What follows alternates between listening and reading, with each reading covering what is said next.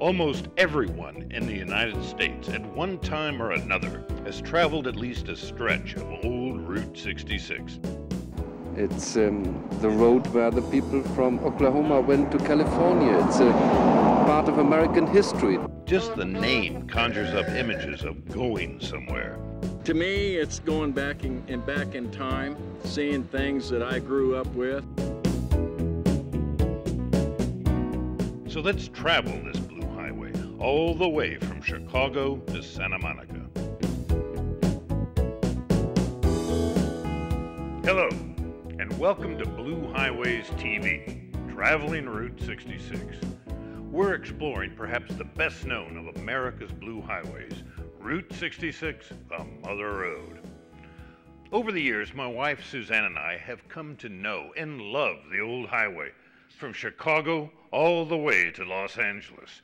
We've had the pleasure of exploring the special towns and quaint attractions that hug her shoulders, and they never disappoint. Amarillo, in the West Texas Panhandle, has its own share of oddities. As we continue our journey west. It's time to hit the road once again, this time heading through downtown Amarillo. The city itself was laid out in 1887 and was named Amarillo, the Spanish word for yellow, because so many of the homes here were painted that color. We made our first trip together on Route 66, actually from St. Louis to Amarillo in the late 60s. I can remember staying in Amarillo in a hotel on the old strip on Amarillo Boulevard, as a matter of fact. And we were on our way from St. Louis to El Paso, Texas. And we began to talk about that, making that journey, that definitive journey down Route 66 in the late 80s to really photograph it and see what the real state of affairs was, and to talk to the people. That was the main thing, talk to the people. Put together a scrapbook, a love letter of our own for Route 66. As you follow the Interstate West past the city limit signs, there stands a bizarre pop art monument to the Mother Road. It's one no traveler should miss. Well, let's see here. Trying to figure out why anybody with a reasonably sound and sane mind would cross an old wheat field where a lot of cows tend to jungle up and mess around, to come out here in the middle of nowhere on the edge of Amarillo. What could possibly lure all of us out here? It could be 10 cars, nose down, right in that Texas turf. Stanley Marsh's Cadillac Ranch. That's what it is.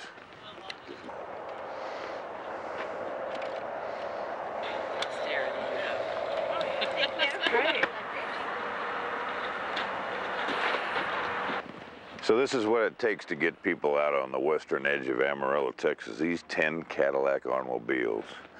Models from the late 40s through the mid 60s, through that great heyday of Route 66. And Stanley Marsh III put them here so they could not just capture tumbleweeds blowing across this wheat field around the cattle, but so that people from the interstate and from beyond over on old Amarillo Boulevard, AKA the Mother Road, Route 66, would come over here and go through that break in the fence and come down that dirt path and pay homage to the era of the great Detroit sled, of the big car, of the wide open spaces. And I can't tell you how many people have stopped here. Some of them scratching their heads not knowing why, but they come here anyway, and they leave their generation of graffiti, their initials tattooed in those old cars. And what I've been enjoying doing is we come by here at various times, different seasons, different years, is to photograph some of the messages up close. Pink Floyd messages from this summer, people signing it and telling when they were here and why they were here and reminiscing. So I'm beginning to, just as there are individual Cadillacs, I'm beginning to find some individuality each time we come after Stanley has repainted them.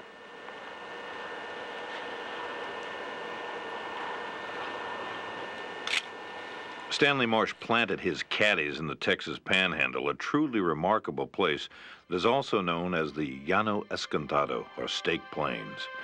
This area, stretching into New Mexico, is so flat, and there are so few landmarks that early travelers had to drive stakes into the ground to mark their trails. West Texas can be an empty land, or it can be just as full as a tick hanging off a longhorn in the middle of the summer. It just depends on how you perceive it and look at it and take it in. A lot of people drive through West Texas and they think it's desolate and barren, just like the Mojave. But those of us who get out on Route 66, where the road goes through the ecology of the land and you're not separated like you are on the interstate with those great banks, we know that there's life not only in that great Mojave Desert and the other southwestern climes, but here in this supposedly barren Texas Panhandle. There's winter wheat percolating under that ground right now. There are whole legions of longhorns and heifers and Angus feeding all over these lots. There are the ghosts of so many cowboys and Comanches and pioneer settlers and native people and all kinds of folks who have traversed this land when there was no path at all, and those who made the path, and then those who chiseled out that Route 66 for us. There's a lot of life out here. There's a lot of legend.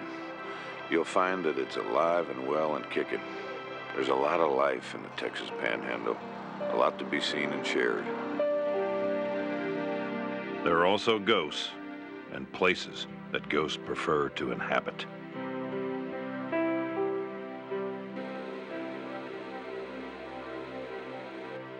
You know, a lot of people like to come here to Glenrio because this is a ghost town in the making. This is one Route 66 town that hasn't quite made it. There are more dogs here now than human beings. All the businesses are closed, the curio shops, the gas stations, the cafe that used to serve so many travelers. But somehow it's a bittersweet feeling in Glenrio. We need a little bit of this ghost road as well. So this alignment's kind of nice to remember the way it used to be, the way it was. This is the place right back here where you can stand with one foot in Texas and the other foot in New Mexico, right here on Route 66. And so it's still good for that. It's good to have a picture made and maybe just stop and listen to the water dripping in the background of the old tank. And in August, you can hear the song of those locusts from the Chinese elms. It's not bad to have a little bit of sadness, too, on your journey. Makes you stop and think.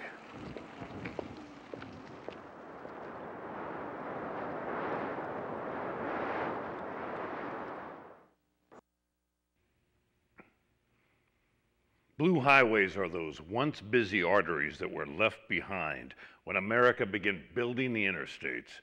There's no better example of a blue highway than out on the Texas-New Mexico border near the once thriving town of Glenrio. There, Route 66 has remained no more than a memory of times past. We leave Glenrio and motor west into New Mexico along the old highway.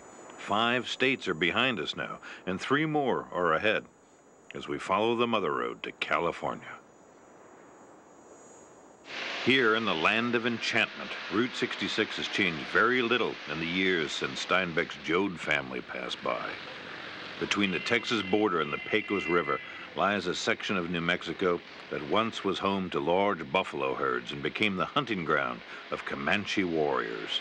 It was a land roamed by Spanish conquistadors, American settlers, gunfighters, and later cattlemen.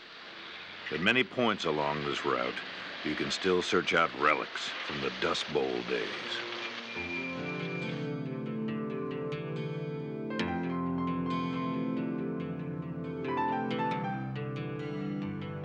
For many, the interstate that replaced Route 66 out here was heaven sent. They remember the old road between the Texas line and Tucumcari as dangerous. It was narrow, pocked with holes, and generally not well maintained. Many people died on this stretch of the Mother Road. It was said that there was only a few inches in a cigarette paper between you and death on Route 66. Needless to say, travelers along this road were glad when they made it to the first big town in New Mexico, Tucumcari. Tucumcari tonight. That's what those big red and yellow billboards still say. 2,000 rooms. Tucumcari, New Mexico has always been one of Route 66's best place to jungle up for the night, to slip in here and get a cheeseburger platter or get your first taste of New Mexican cuisine and certainly to get a room. What a great spot. 2,000 rooms going and blowing in Tucumcari, New Mexico. And we're right here at a national treasure in more ways than one. This is the Blue Swallow Motel. For more years than I can remember, the Blue Swallow's been here. This pink adobe building with the little cottages trimmed in blue paint and with the neon blue swallows. This is Route 66 nightlight. It's a Lorelei that still lures truckers and tourists off the highway, off the interstate, back to the Mother Road. And it's owned and operated by a real angel of the road, Lillian Redman. This was one of the leading motels because it was out here on the highway. And the celebrities like to come here. Route 66 is coming back. We've gone just as far and as fast as we can go. And we like all that high-tech, fast travel, but they've gone so fast they're going to have to slow down. So Route 66 is their alternate. They get off the highway, the interstate, they relax a little bit, and they get down on Route 66 and look at the history. They enjoy it. You'd be surprised.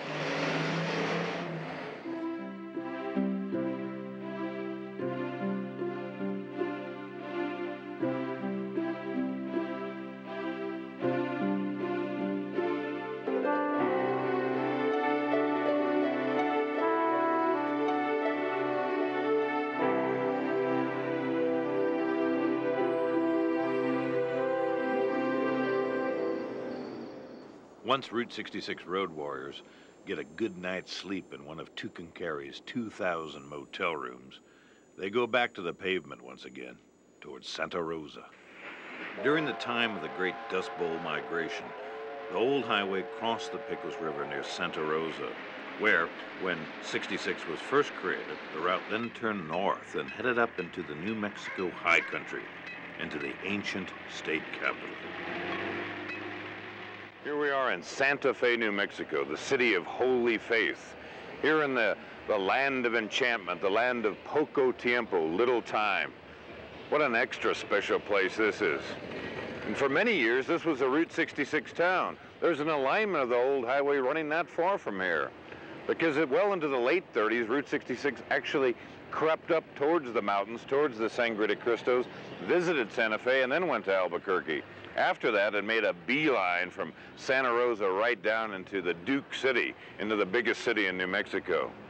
So Route 66ers still count Santa Fe as one of theirs.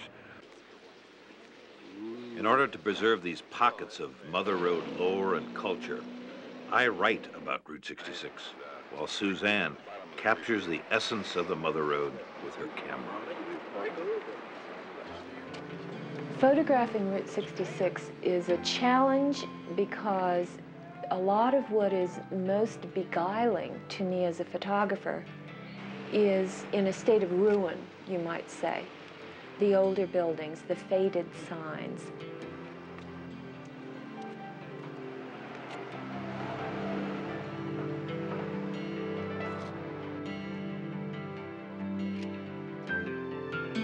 The highway is not dead, and that it's not gone, that there's a lot out there, that it's alive and full of adventure.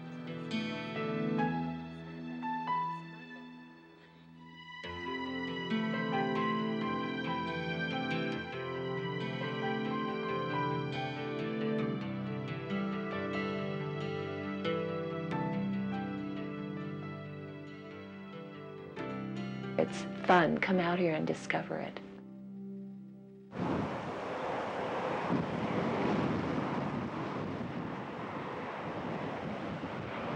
By 1937, Route 66 had bypassed Santa Fe altogether, saving travelers as much as 4 hours between Santa Rosa and Albuquerque.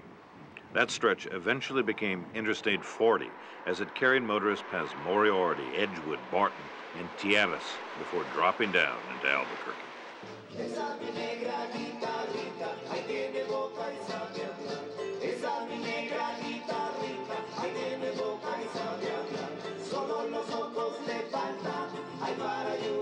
The Duke City has always been an important trading center that dates back to 1706 when the Spanish came north from Old Mexico along the Chihuahua Trail.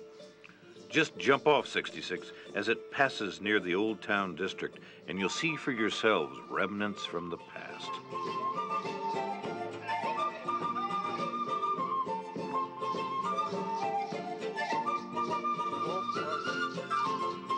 Albuquerque, New Mexico is one of the large cities along Route 66. And even though the heart and soul of the Mother Road is in the small towns and hamlets and villages along the way, these big cities are still important.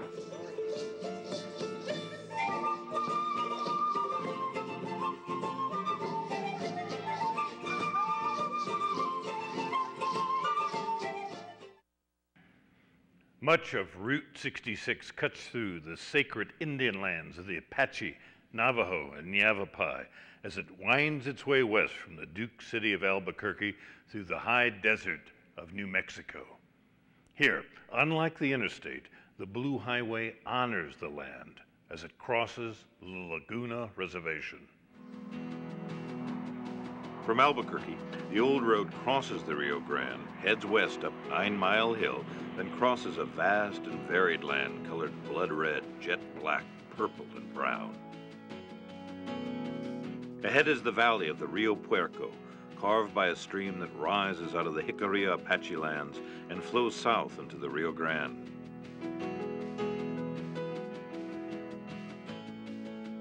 At the Rio Puerco crossing, the old road traverses a steel bridge, then continues west near Carreo and into the Laguna Indian Reservation.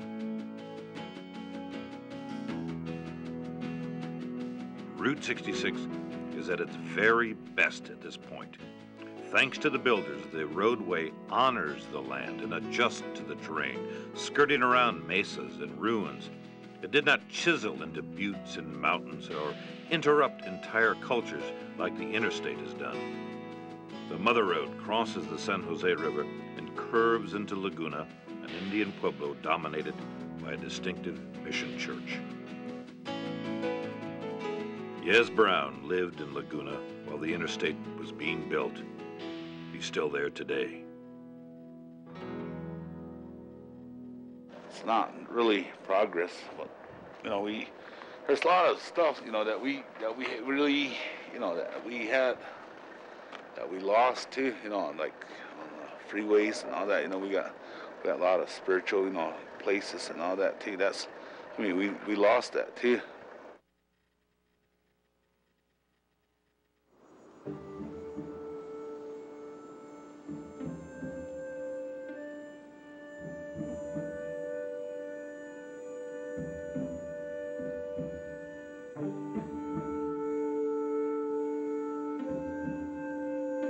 From Laguna West, the road takes travelers to Buddville, Cubero, San Fidel, McCarty's, and Grants. More small towns beckon, and then there's the Continental Divide, the highest point on Route 66, 7,275 feet above sea level.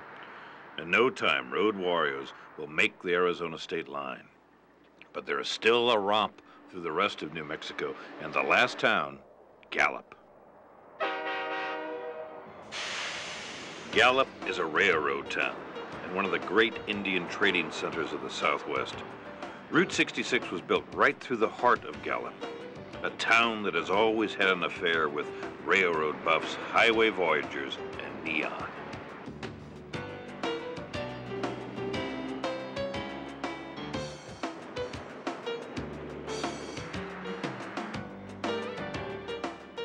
Then it's time for a good night's sleep in the Indian capital of the United States, and the promise of Arizona and another state to explore, just 26 miles to the west.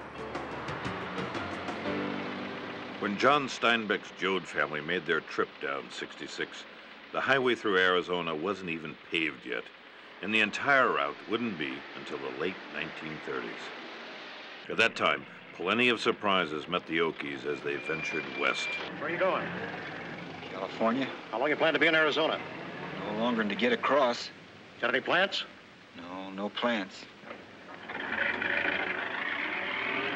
Okay, go ahead, but keep moving. We aim to. There is still an inspection station near the border, but the rude inspectors who greeted the Okies are gone. Nowadays, gas stations and curio shops line the interstate at Lupton, where red sandstone cliffs skirt the border with New Mexico.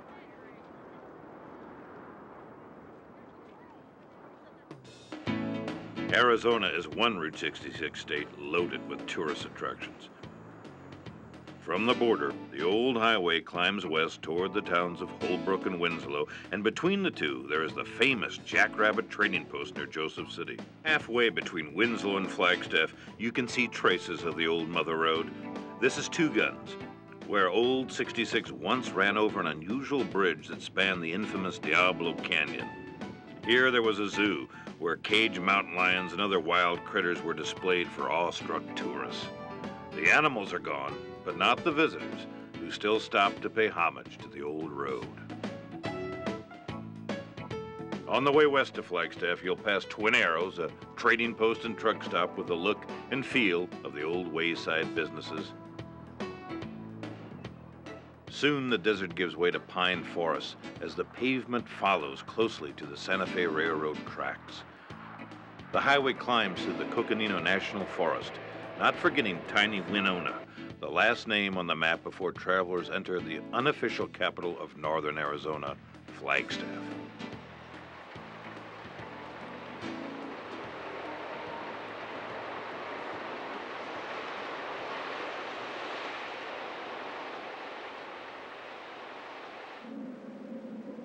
After leaving Flagstaff, the highway moves through the snow-covered pines of the Kayabob National Forest on its way to the town of Williams at the foot of 9,264-foot Bill Williams Mountain, and named for the colorful trapper who first explored the region in the 1830s.